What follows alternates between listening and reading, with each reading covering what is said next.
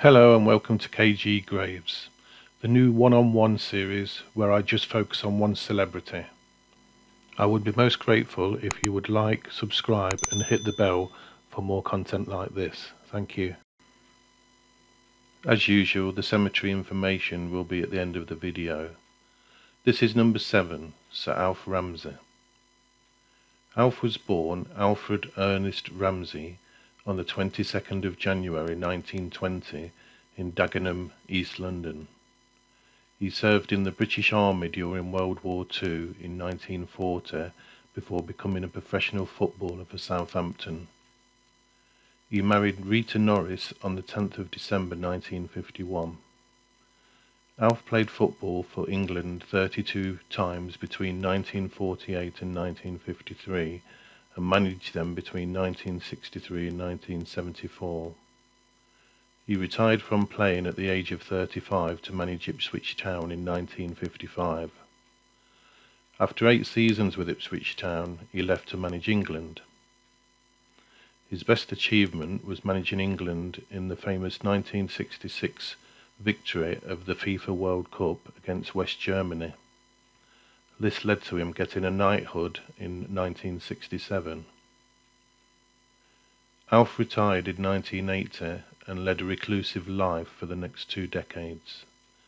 He wrote a few newspaper articles on occasions and played golf regularly. He was also a fan of Western movies. He was a Freemason of the Waltham Abbey Lodge from 1953 until 1981. Alf suffered a stroke on the 9th of June 1998. Also suffering from Alzheimer's disease and prostate cancer, he spent 3 months in an Ipswich hospital. Sadly, he died in a nursing home on the 28th of April 1999 of a heart attack at the age of 79. Alf was made an inaugural inductee of the English Football Hall of Fame in 2002. He became the first person to be inducted twice, when in 2010 he was inducted in the Hall of Fame as a player as well as a manager. A statue was also erected in his honour on Ipswich's Portman Road Stadium. Let's see where his grave is located.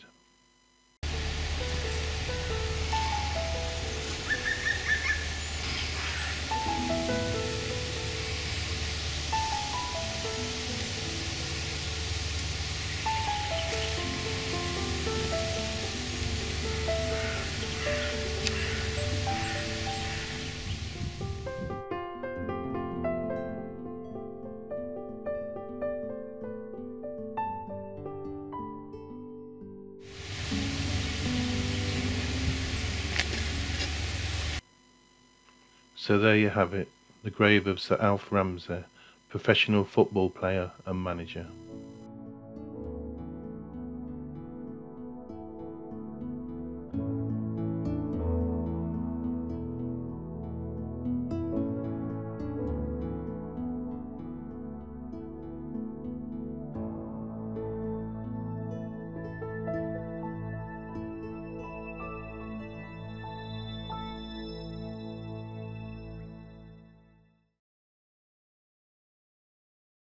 If you have enjoyed watching this video, then please like, subscribe and hit the bell.